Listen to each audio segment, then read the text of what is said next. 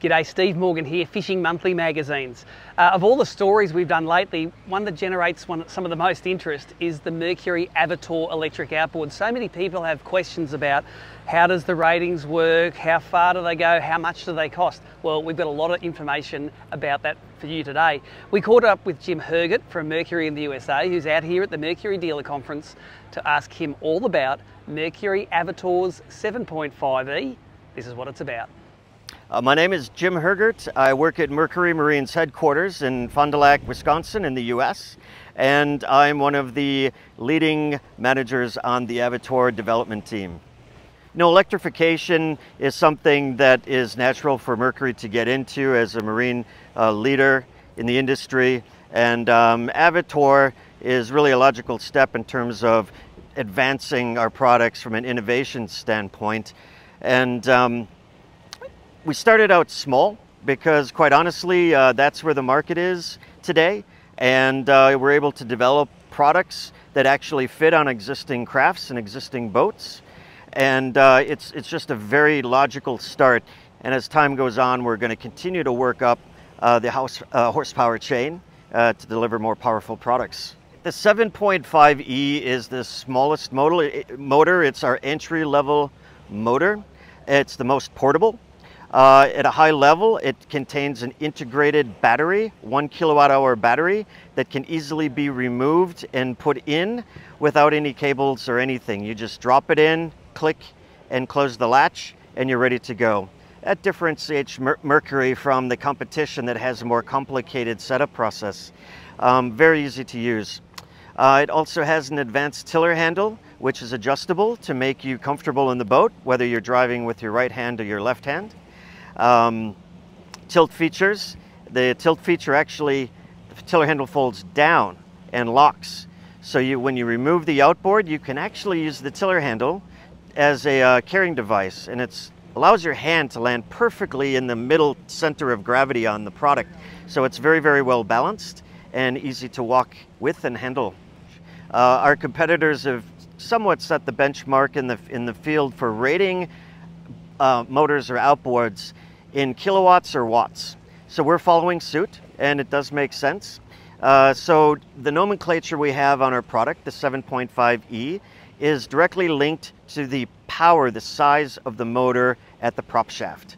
So the motor at the prop shaft produces 750 watts of power.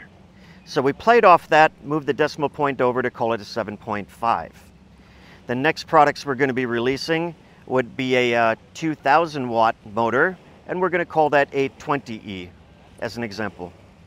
The 7.5, in terms of top speed and acceleration, performs very much like a 3.5 four-stroke.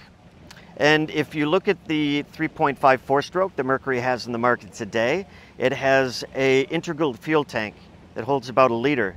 And if you run that product at wide open throttle, you get about an hour of run time. The 7.5e is the same. If you run that product with a fully charged battery, full power, you get about an hour. But if you dial it back, of course, you get significantly more range. The power curve and the amount of runtime you get on the battery, certainly that's not linear. If you have a fully charged battery, again, full power, you get 1 hour. But if you were to just run the product very slow at, say, 25% throttle, you'll get upwards of 19 hours, and anywhere in between there in terms of the power band. So if you manage your power properly, you can easily enjoy 3, 4, 5, even 6 hours of boating time on the water with one battery pack. Yeah, Mercury has been in the market for more than 80 years, and we've developed a very extensive network of dealers and service locations around the world. And for anyone buying electric product, they can take comfort in knowing that there's always a Mercury dealer right around the corner that's going to give them some help with their product when they need it. If you look at some of the competition that's out there today, they don't have that network. And quite honestly, we've surveyed people that own competitive product, and that is a hesitation to buying their product because they don't know who to go to when they have a problem. So that's certainly a Mercury advantage to join our family. Yeah, I am ecstatic about the opportunity to work on this program. I've developed a lot of small outboards in my day. I did the 1520, the 2530, and others.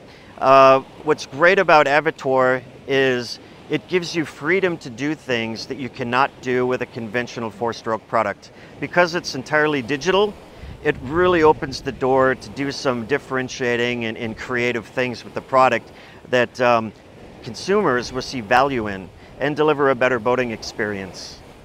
So there you go, there is all the goss about Mercury Avator, the new electric platform, and their 7.5e, the first of the production models that are going to be released in Australia around the middle of this year. Check out your Mercury dealer for more details.